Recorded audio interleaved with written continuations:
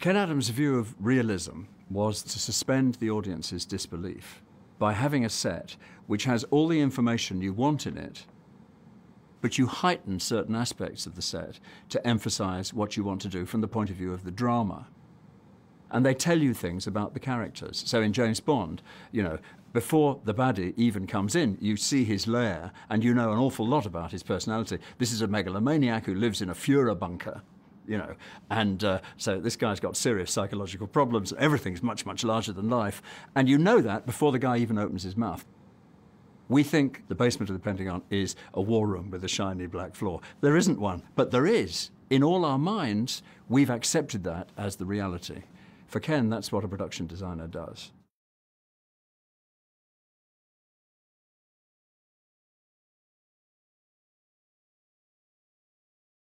Ken Adam was most famous for these big sets of a sort of heightened reality, a kind of stylized reality. But there's this other side of Ken, however, which hasn't been emphasized so much, which I think leads towards Barry Lyndon, which is he had designed a lot of historical films. In fact, the first serious film that he was involved in was The Queen of Spades, 1947, with Oliver Messel, the great designer, and had just designed, before Barry Lyndon, a film called Sleuth, which was set in a huge country house in Dorset called Athelhampton, which he found. And then in the studio built this strange interior full of automata and games and strange perspectives and so on. Stanley Kubrick and Ken Adam worked very, very closely together on Dr. Strangelove.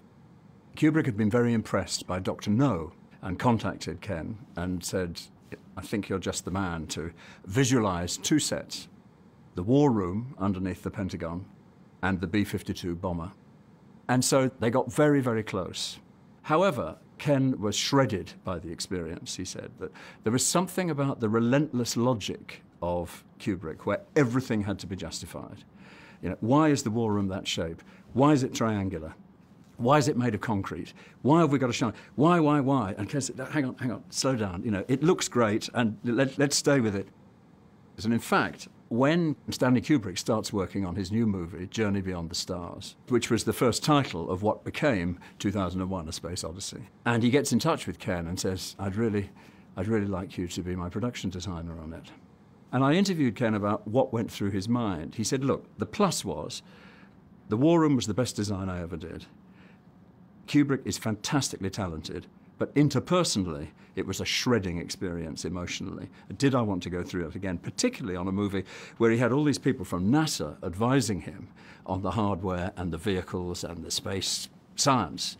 And they would always know more than Ken did. So whenever Ken came up with a design, they'd say, well, NASA doesn't approve that. I really don't think I could exercise my imagination at all in that situation. So he decided never again, never again, never again. Until the autumn of 1972, when Stanley Kubrick tracks him down and says, I would like you to be my production designer on Barry Lyndon. And he says, I can't pay you the full rate, I'm afraid, Ken. I can offer you about half what you normally get for a film. Now, the production designer's role was absolutely key to keep in mind the whole visual experience of the movie. There's the design progression of the movie. You've got to think about that. So Ireland, 7 Years' War, Baroque Europe, English country house. You've got to think about how do the costumes and all the props relate to the interiors. Then there's the links between the interiors and the exteriors, which visually is very important. Then there's the overall visual concept of each scene. So Ken writes back and says, oh, it's quite simple, I won't do it then. 6 weeks later, Kubrick rewrites to him and says, all right, I'll give you your usual fee as a production designer. Come and join me on Barry Lyndon. And Ken said, I thought about it very, very hard. All right, why not? So he takes the plunge, and on the 1st of January, he starts work on Barry Lyndon.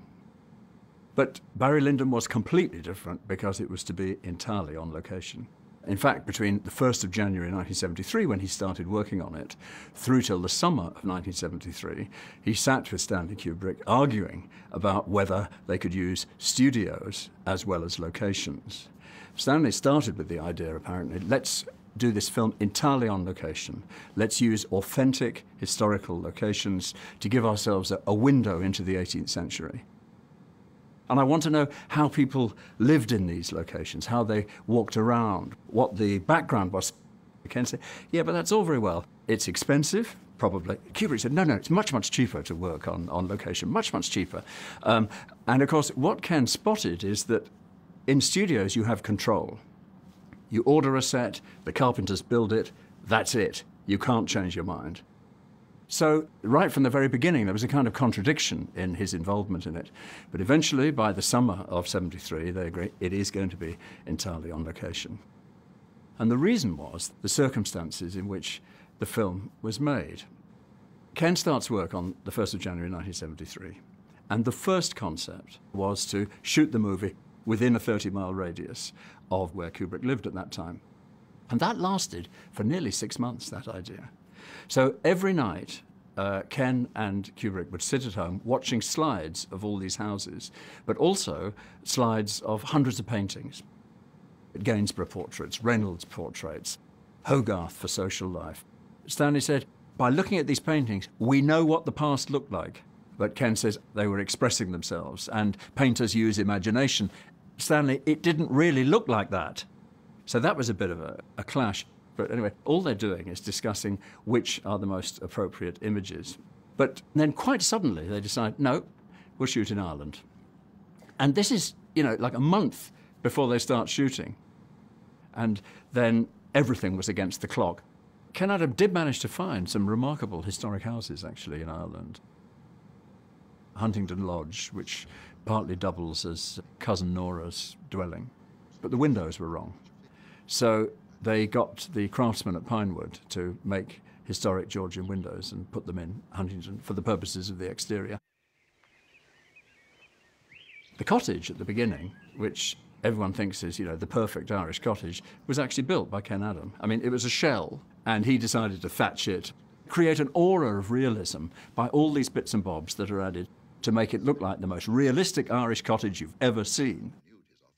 However, Stanley Kubrick's method with Ken Adam seems to have been to, as it had been on Strangelove, to push and push and push until you reach bedrock. Why? Explain that to me logically. Justify it to me. Is that Georgian? Testing all the time, Ken knew what he was getting into. He'd been through this under Strangelove. This is a little bit more complicated. And then when you get to candle-lit interiors, I mean, how Ken stood it, I don't know. But, okay, you've agreed to do candles. So you need infill light as well as the light in shot. For every take, you have to renew every single candle so that it matches. That's the first thing. So you've got boxes and boxes and boxes of candles for each take.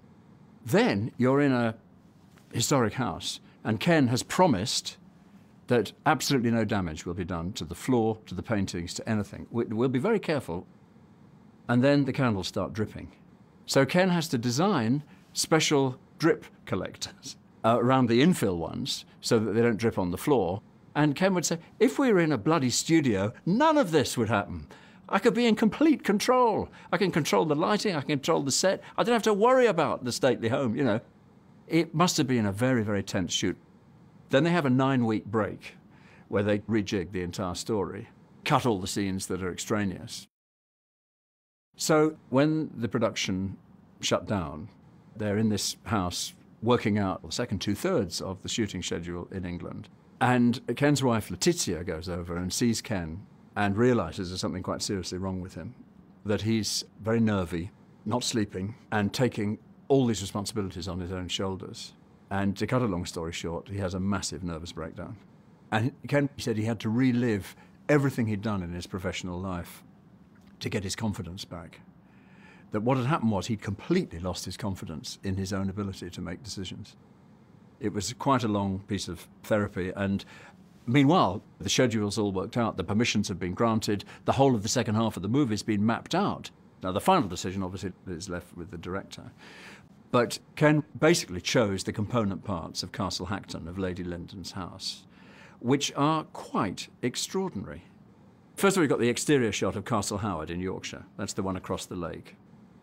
Then you go into the garden, which is a bit of Stourhead, a bit of Longleat, a bit of Wilton. Then you go inside, and each room comes from either a different room in a stately home or a different stately home. You've got Corsham Court, you've got Longleat, you've got Wilton, you've got all sorts of country houses around Salisbury. I found 9 different country houses were used for the interior of Lady Linton's house. It's a kind of creative geography that's quite extraordinary. But Ken is not there when they're shooting a lot of it. Towards the end of the shooting schedule, Stanley Kubrick showed a rough cut of the story so far to senior executives at Warner Brothers, and he wrote a letter to Ken congratulating him on the reaction of those executives. The executives had said they'd never seen a more beautiful film.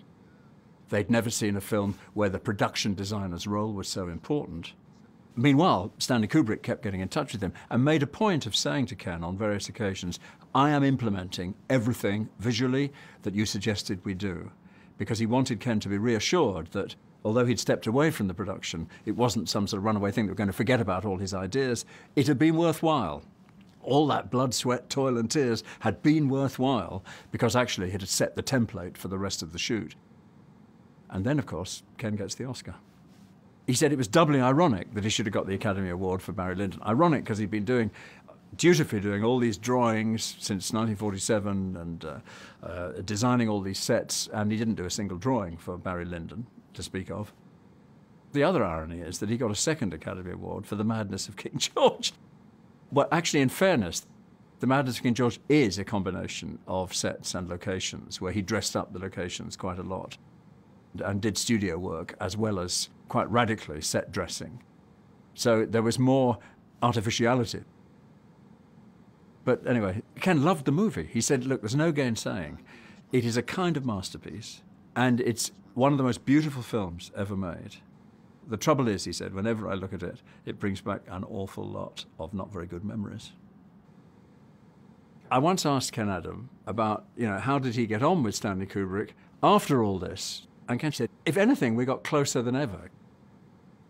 And in fact, a couple of years later, Ken was working on The Spy Who Loved Me, the Bond film, and he was having real difficulty lighting one of the sets. There are 3 nuclear submarines inside this supertanker. So he gets in touch with Stanley Kubrick and says, Stanley, I've got to ask something really big of you.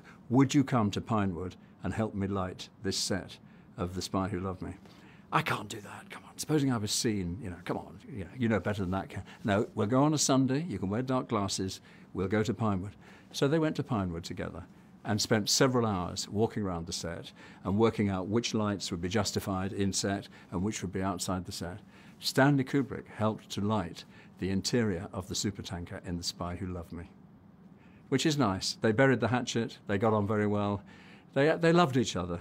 But as Ken said, like most marriages, there's a love-hate element. Sometimes you love each other, sometimes you get at each other, and sometimes you go too far. It was like one of those marriages, and I think it remained so till the day both of them died.